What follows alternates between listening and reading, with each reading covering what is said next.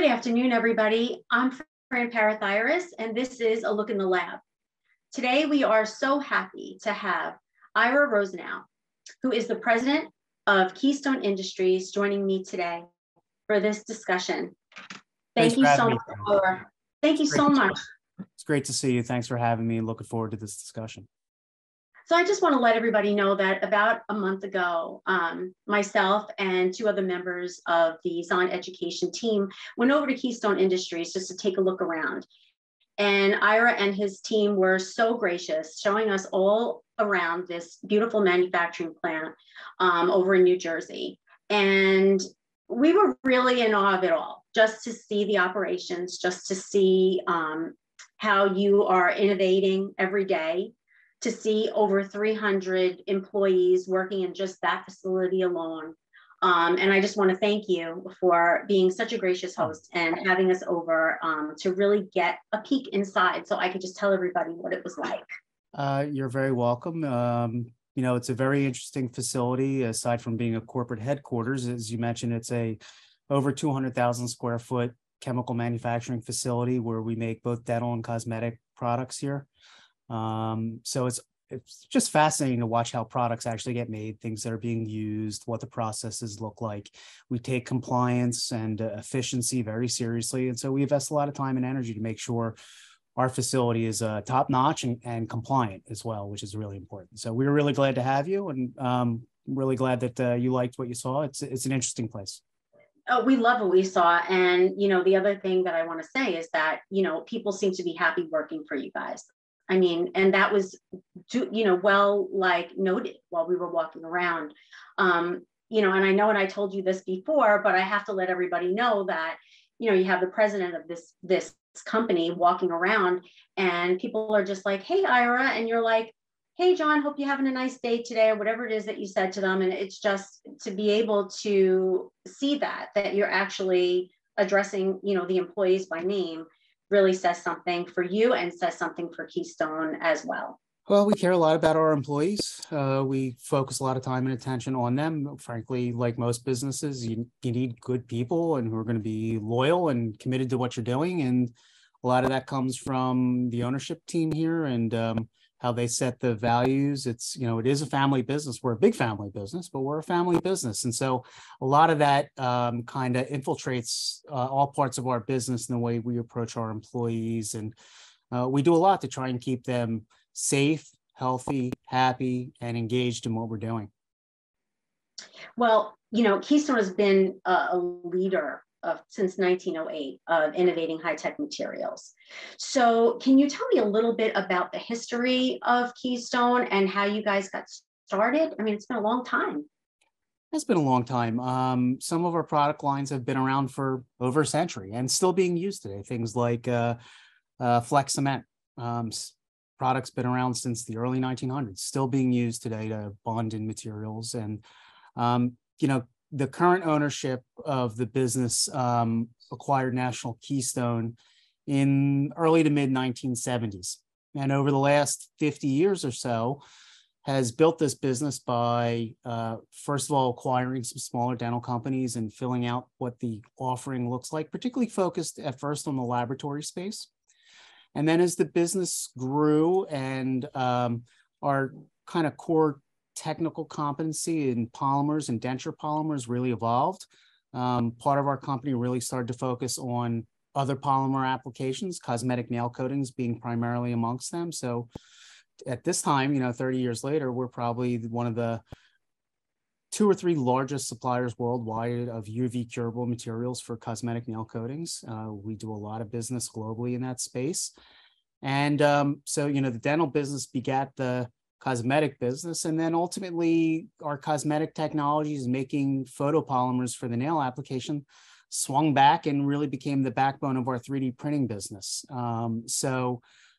Keystone, over the 50 years of this company owning it, and frankly, the prior ownership, has developed products, kept them compliant, have been state-of-the-art from the time they were developed and then improved. And we continue to devote a lot of time and attention to development, innovation. We have over 50 degreed scientists on staff. We invest well over 12 to 15% of our profits every year right back into R&D. It's a big focus of what we do, dental and cosmetic, and making products in a compliant way that are safe, that are going in or on the body. It's the lifeblood of our business. And not only do we have to know how to make these things at scale and ship them all over the world, but we have to make them in a way that are safe and effective for the users. They're putting stuff in or on their body that we make. And we want to make sure that we are not only creating good products for the use, but that are safe and aren't going to cause any harm. Thank you for that. That's important. Absolutely. With 100 years in dental, what would you say was the first product that came into the industry? Well, for Keystone, I think early on it was some of the cements and bonding agents. Mm-hmm. By the mid 70s, the company started to focus on some newer technologies. So at that point, thermoforming was just coming along. Company invested in purchasing a leading thermoforming company, and really Proform became one of the leading brands for Keystone in the 70s and 80s, whether it was mouth guards or night guards or splint materials. And we still sell quite a bit of that material today. The brand is very strong. And then really into the early 2000s is where I think Keystone started to become more modern Keystone. We really started focusing on developing our products ourselves rather than purchasing companies and filling out our portfolio that way. And with Diamond D, which is frankly one of the highest impact denture acrylics out there, it's tremendous material. It's beautiful, very aesthetic. We released that product in the early 2000s. I think 2003, we got our 510K on it. So it's been about 20 years. And from that point, I would say Keystone really started to focus on how do we develop products ourselves rather than just buying up technologies from other companies, which we still do. You know, we're still looking for good acquisitions, but we also really started to focus on how do you innovate for yourself in key spaces. Excellent. And what would you say the latest innovation is? And how is it that you decide what you are going to put the time in for development? Well, that's a good question. A lot of ideas for product development come from a lot of different areas, whether it's sometimes it's customer driven. Customer comes to us and say, hey, we're looking for something like X and we can do it. And we think there's commercial value. We'll go in that direction. Sometimes you're just doing market studies and trying to figure out where the future is heading. Sometimes you see some things that the competitors are doing and you go, oh, that's pretty interesting. I think we could probably do something like that. So ideas can come from a lot of different spaces. And then ultimately we, like a lot of companies, will vet them out in terms of what's the commercial opportunity? What's the market size? What's the current technologies? Why is this better? What's it going to take to perfect it and get it regulatory cleared? Who are going to be our partners? And so you work your way through all those exercises, regardless of what the product is, and frankly, regardless of what the industry is. For us, the most innovative stuff we've worked on over the last 6-7 years has been 3D printing materials. Digital dental technologies are, well, they're very much here now, but 6 or 7 years ago, they were coming, and it was a little early, and we saw opportunity to make an impact in that space early by being able to be one of the first American companies, particularly in dental, to make resins for 3D printing for medical devices, and being able to take advantage of our 30 years of history of making photopolymers for nails and having the equipment and the processes and the technical knowledge on how to do it, and having the compliance pieces in place to make medical devices compliantly. We had a lot of what we needed to attack this aggressively and be really a leader in this space, be an early adopter. 2022, it's not so early anymore. We're still one of the leaders because we adopted early, and we learned a lot on the way, and have hopefully brought those learnings to our customers in the form of really outstanding products that are open source and validated across 30, 40 different printing platforms. So for us, the most innovative and difficult thing we've done since I've been here has been the 3D project, but it's been totally worth it because while it's been hard and difficult right from the get-go, we had a lot of pieces in place that made it easier to do. I didn't have to figure out how to build a polymer manufacturing plant. I already had that. I didn't have to go, how do I get 13485 certified to make it compliantly? I already had that, okay? So we had to figure out how to put the pieces together and come out with some really good products and really good branding. And I think the most difficult thing we've done in that space is partnering really well with all the printer companies who have their own agendas when it comes to resin, but we've been able to drive value to those partners to help us validate, and such that we're validated with every major 3D printing partner out there, other than something like Formlabs, which the technology just doesn't match up as well with DLP and SLA. We have found ways to work with almost every partner out there and do it in a way where we're not stepping on each other's toes, and we're actually helping each other drive value and bring really innovative products and workflows. And that's important, workflows, right, to the marketplace, things that work together in a compliant and frankly outstanding fashion. So our process of developing these resins and then figuring out how to partner and commercialize them in an open way has been the most difficult and innovative thing I think we've done since I've been here. Excellent. That validation process, I mean, how does that actually work within, you have a separate division that handles just the validation process of these resins with these different printers when it comes to 3D printing? Yeah, we have some processes and resources dedicated only to that. Okay, so we probably have 4 people who are only working on validations, prints, test results, coordinating with the partners, coordinating with outside testing, doing mechanical testing, getting the biocompatibility reports. It's complicated. It is hard. It is expensive. It is far and away the hardest thing Keystone does in the 3D space, is taking the time, energy, and effort to make sure that regardless of what printer or post-cure you are using, if you choose, for example, Keysplint Soft, your splint that you print in a Sega, on a Carbon, on a Nexa, on a Sprint Ray, we want it to be an apple to apple to apple comparison. The parts come out with the same physical properties profile, the same biocompatibility profile. Well, that's hard because the equipment's different, and this cure box is different, and we really have to work full workflows. It is expensive and time consuming, but we put in the time, the energy, and the effort because it's absolutely critical to us to be able to look at our customers in the marketplace and say, here's everything we did to make sure you're going to have a safe and effective experience for your lab staff, for your doctors, and for your patients. It's frankly, if we screw that up, we should be dead in the water, as should any company. You have to have really good, safe, effective products. And we put a lot of time and attention to it, particularly with the 3D printing, because the workflows are so critical. You need the printer and the resin and the cure box to be very much tied in to get those apple to apple to apple results. And we put in a lot of time, energy, and money to make that really one of the core principles of what we try to adhere to with it when it comes to our 3D printing materials. Excellent. We talked about having a partnership. Henry Schein has been, a distribution partner of yours for many years, with Henry Schein Dental, as well as Zahn Dental, which is the laboratory division of Henry Schein. How would you say that helped Keystone to get to where you are today? I laugh because Schein and Zahn have been really more than just distribution partners to Keystone.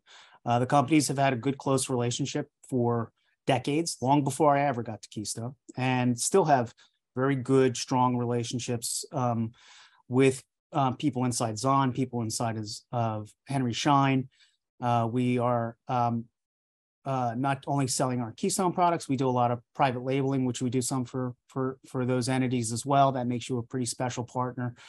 And frankly, Keystone sold a business to Zahn about 10 years ago. We had a kind of a competitive lab-based supply business directly to the marketplace. Ultimately, for a variety of reasons, Keystone decided that wasn't the best strategic fit, and we sold Dental to Zahn.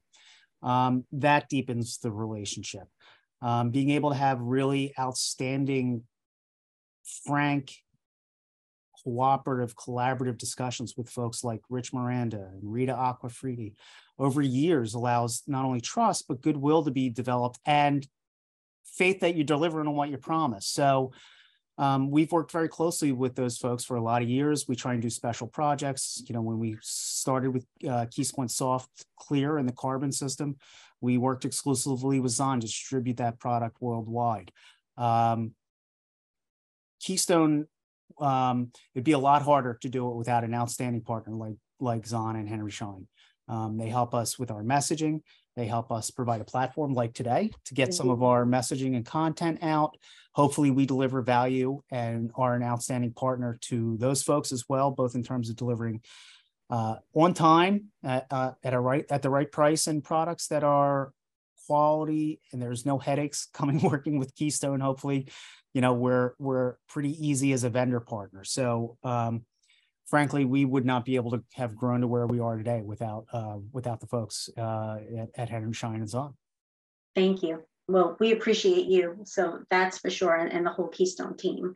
The other question that I want to ask you is, what would something be that would drive a customer to choose a Keystone product over another product, let's say?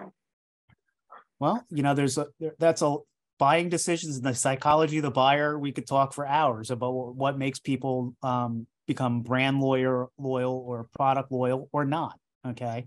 And it's hard. We spend a lot of time thinking about exactly that. How do you get people to feel loyal and to stick to your brand when there are some good products out there from competitive offerings? The pricing can be different.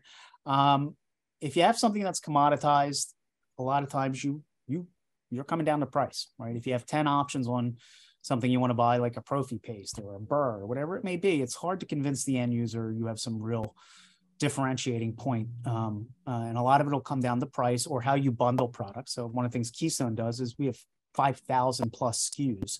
So we're able to offer a one-stop shop to customers so that it's easy to buy everything you want just from one place. But I think ultimately what it comes down to is having the right experience with your end users so that you have customers who ultimately become your cheerleaders, who become loyal to the product. It works the way they need it to.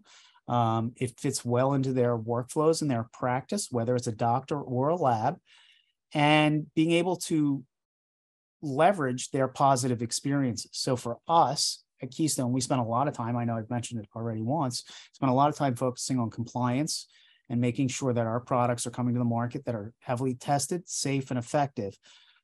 Because as a manufacturer, you're dead in the water if you put out products that you have a recall or you've hurt someone or it's not compliant or someone's having a massive leaking problem or whatever it is. It's a black eye, and your distribution partners and your end user partners would be rightfully looking at you and going, well, what kind of stuff are we getting out of there? So for us, we view compliance as a very heavy competitive focus and advantage. When we can clear the barriers to entry with compliant manufacturing, with getting 510Ks on medical devices, whatever it may be, where those barriers exist in either testing, cost, time, we want to clear those barriers. We want to clear them better than our competitors. And we want to be able to use that in a way that assures the consuming partners that the products they're using are going to do what we say they're going to do. They're going to be effective, and there's not going to be any headaches with defective product, hurt patients, anything like that. And so for us, messaging that and pounding on it is one of the things we hope let people make a decision to choose Keystone product over something else they may have a choice to choose. Doesn't mean the other products aren't good and those competitors aren't doing a lot of the same things. I would be remiss if I left that impression. What I can tell you is I know what we're doing. Okay. And I know we're doing a lot to try and cover those bases. I'm assuming my competitors are doing a lot of that too. I know a lot of them. I know they're doing some of it, but I can only control what I can control. And so for me and for Keystone, we want to put out really good products and have very confident end users that, hey, it does what it's supposed to do. It's priced right. It's a value add to my business. And now we see when we come out with new stuff, people are going to try our stuff now. They want to try it. They want to see what we have. That's good that we've gotten to that place. It's a lot of work to get to that place.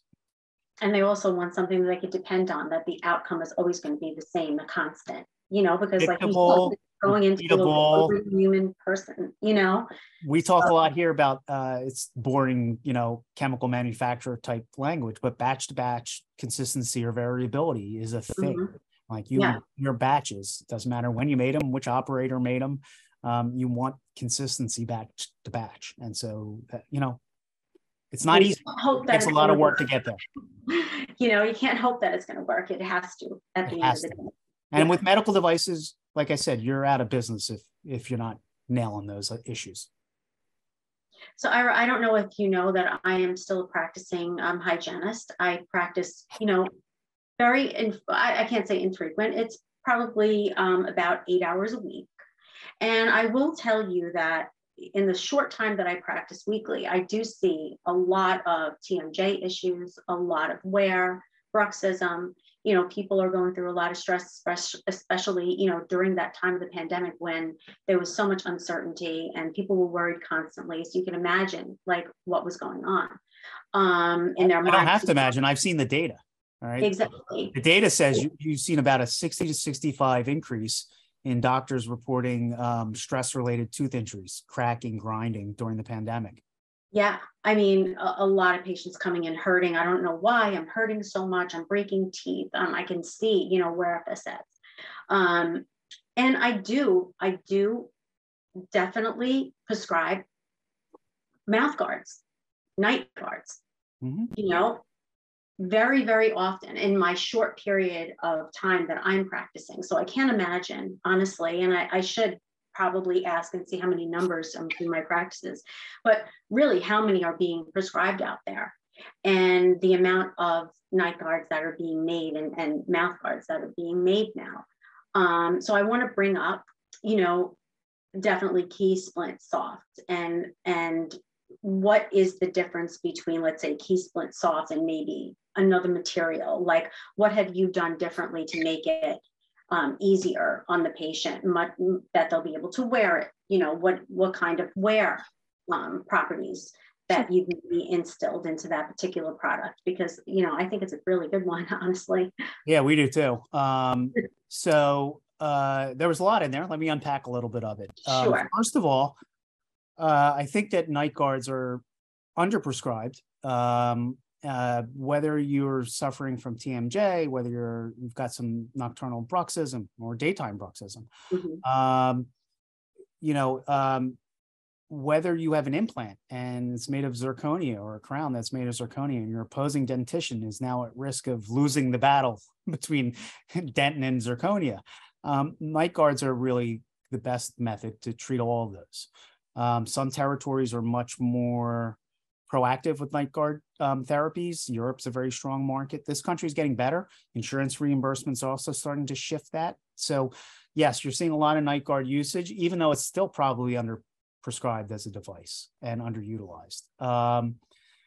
Key Splint Soft is without a doubt the most tested product that Keystone's ever put out. Okay, between all the validation work we do and having to go to FDA with really what was the first flexible splint material for 3D printing, a lot of time, effort, testing has gone into it. I think we've got now well over 250 passing cytotoxicity and biocompatibility checkpoints in various workflows with that product. With the amount we've sold, there's several million devices out in the field now. We have virtually no reports of breaks or damages. And when we do, it's usually was designed wrong or not cared for the right way.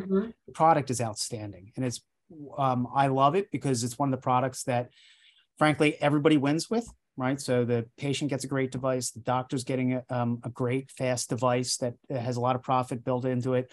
The labs are getting a great device that has good profit built into it. Keystone's making good money. The partners are thrilled. The distribution partners are thrilled. So it's a great product in terms of commercial success and delivering the therapies it needs to deliver. And really the way we did that was by creating the best product you could possibly come up with, in my opinion. Okay, so that, look, we sell thermoform splint material. We sell a lot of it, actually. We still sell a lot of it. But some of those technologies are going to go away with 3D printing. So when we set out to create Key Splint Soft, we wanted to create something that was different and special. At the time we created it, the 3D printing resins that were on the market for splint applications were very rigid, very brittle, very susceptible to breaking, and not very well adopted. We had an uphill battle when we came up with Key Splint Soft. We basically had to re-educate everybody about what this product was and get the stink of sort of the prior brittle products off of this new release.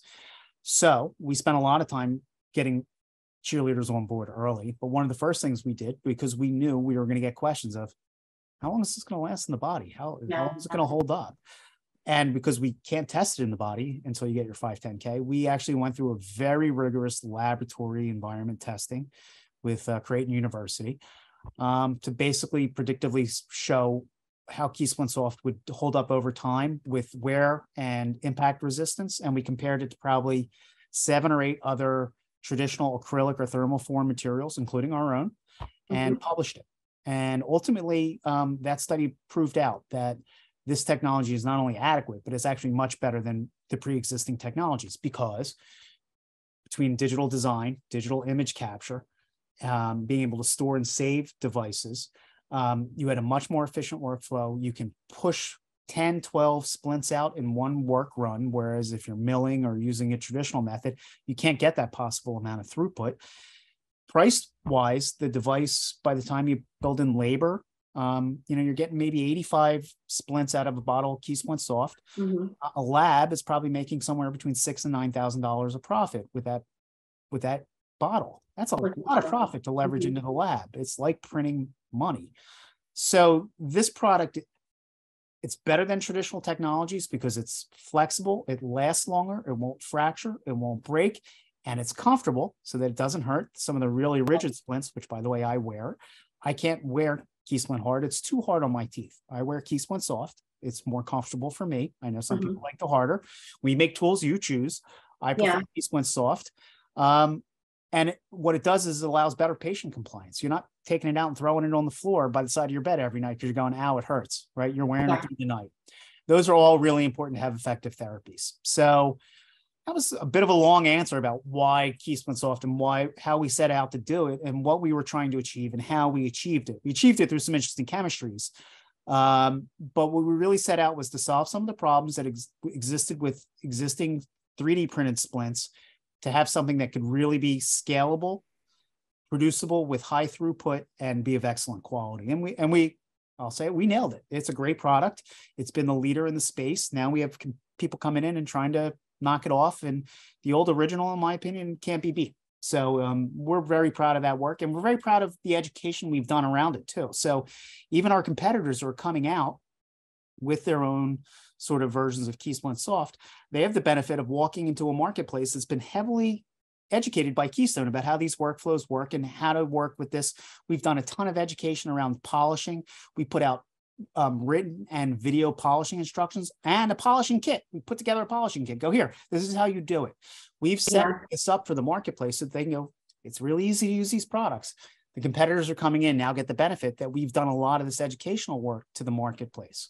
We'll continue to do that, hopefully not for the benefit of our competitors, but because the end users, we want to help them be able to adopt these technologies easily and seamlessly. Whatever they ultimately use in 3D printing, it's good for everybody to adopt it. So we're trying to spend a lot of time on education as well to help the marketplace